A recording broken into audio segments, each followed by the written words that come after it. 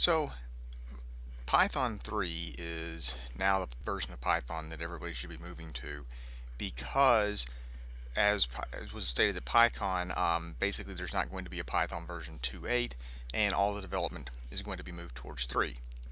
Now some people may have been reluctant to move to 3 because the libraries that they needed used only Python 2, so I know that Google App Engine is still only on Python 2.7. However, maybe you want to play around with 3 and you don't want to risk messing up your local machine. Well, here's a way that you can get around that. There's a service out there called Cloud9 at c9.io, and Cloud9 recently had an update in which of their service that they give you is actually an Ubuntu Linux machine, is a VM, and you actually have sudo access to it. So what you can do is you can go to c9.io and sign up with either your GitHub or Bitbucket account, and then you'll be brought to this screen here, this dashboard. So what you're going to want to do is once you're here, you're going to click on Create New Workspace, and then what you're going to want to do is you want to click Custom, and I don't know, snakes, and then click Create. This should take only a few seconds, and after it's done, you'll see now we can click on snakes and start editing. And it's going to bring up an editor, it's going to bring up a terminal window, it's going to bring up a little file project manager type thing here. And you'll see what this is. This is actually running an Ubuntu VM. It's running on Google Compute Engine.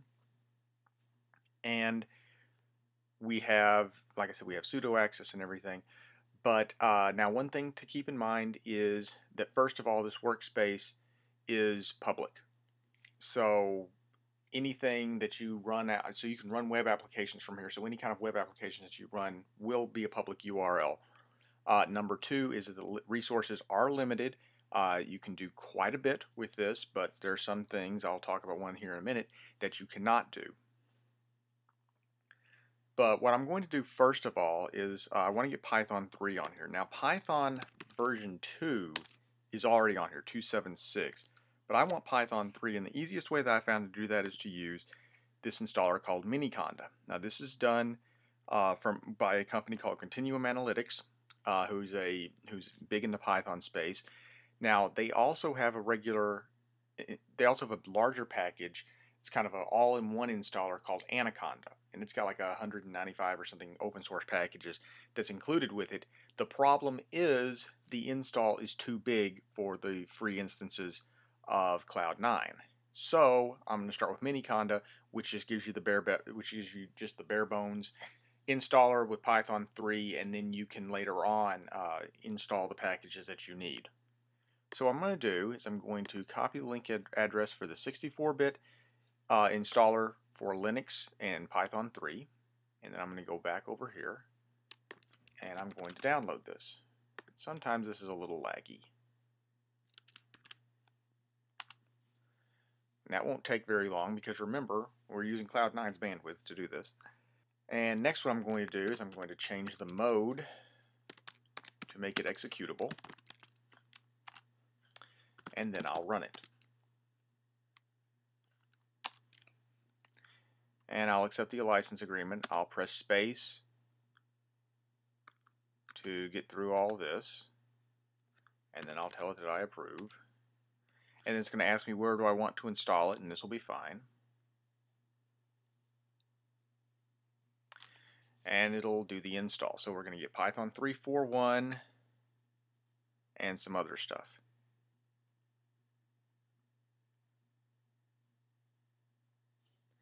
Okay, what this is asking, and this is saying, do you want to add this to your path? Basically, do you want to make this your default version of Python? I'm going to tell it yes. Okay, great. So now notice down here it says for this change to become active, you have to open a new terminal. So I'll close this one, and I will open up a new one. Alright, so now if I ask it for Python, it'll say I have 341 from Continuum Analytics.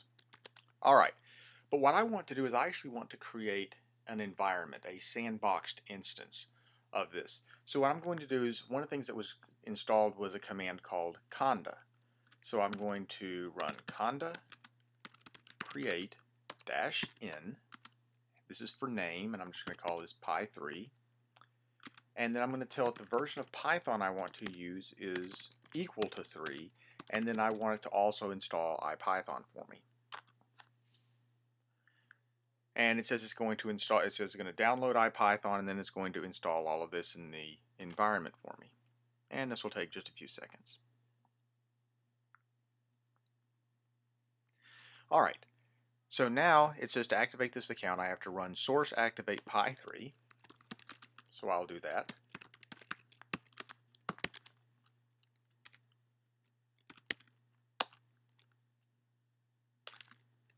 And it helps if I type it correctly.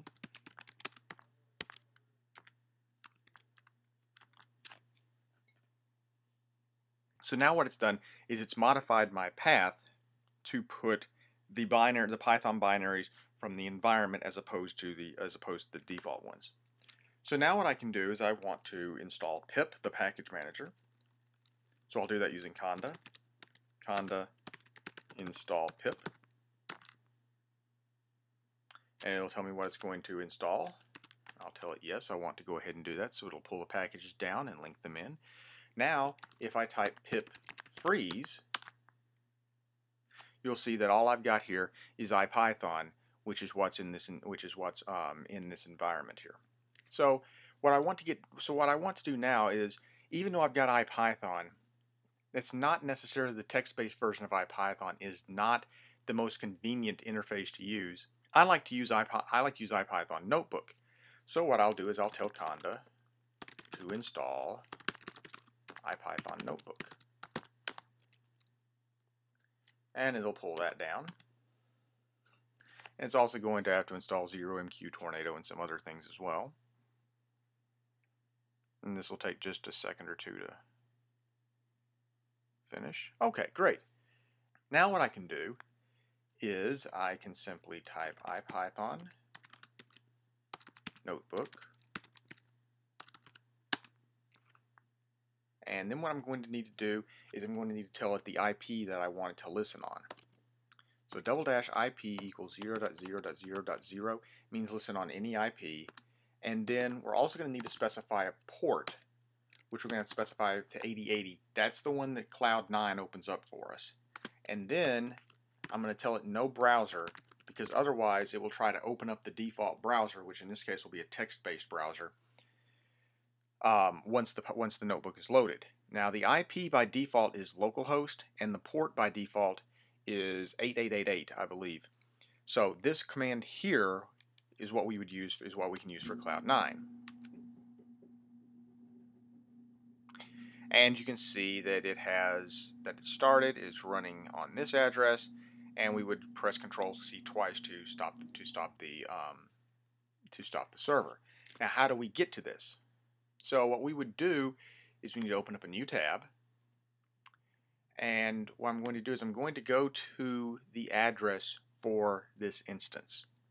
Now, the address for the instance always follows the form instance name -c9 username.c9.io. So in this case, our instance is called snakes.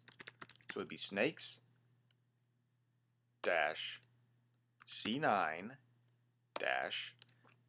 my username here is binary chef, spelled a little bit differently than you might expect, and then .c9.io. Hit enter, and you'll see the IPython Notebook homepage come up. We can create a new notebook.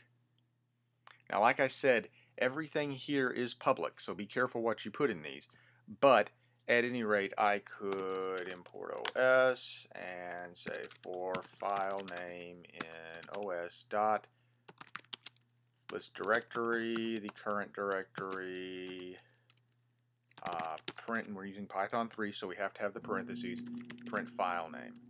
And you'll see here why we would why we would want to, so if we had something confidential in readme.md, somebody could just say more readme.md and see what's in there. So like I said, this is public, so you need to be careful. Now, something that I like to do, this is not mandatory by any stretch of the imagination, but it's something that's a good idea, possibly is. So I'm going to quit this, and what I'm going to do is I'm going to go over here to the little gear here, and I'm going to tell it to show home in favorites, and that's going to show me my home directory, which has all my configuration files. And I'm going to go into bash aliases, and I'm going to take this command and copy it. And what I'm going to do is add an alias here. Oops, I need to add the name of the alias. And now when I restart my terminal, instead of having to type all of this out, I can simply type IPython and oh, whoops, sorry, what I have to do is first I have to source activate py3.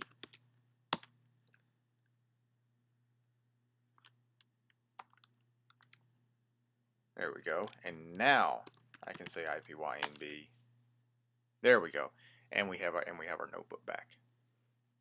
So I hope you'll check this out. You can do other things with Cloud9 as well. It's for Node, you actually have an integrated debugger, but you can install pretty much anything that you can on a Linux instance. I've gotten Scala on there. I've had Mono on there. All kinds of things. There's MongoDB is running on there already. So there's a lot that you can do with this. But like I said, this is a good way to get started with Python 3 if you just want to experiment with it. Thanks for watching.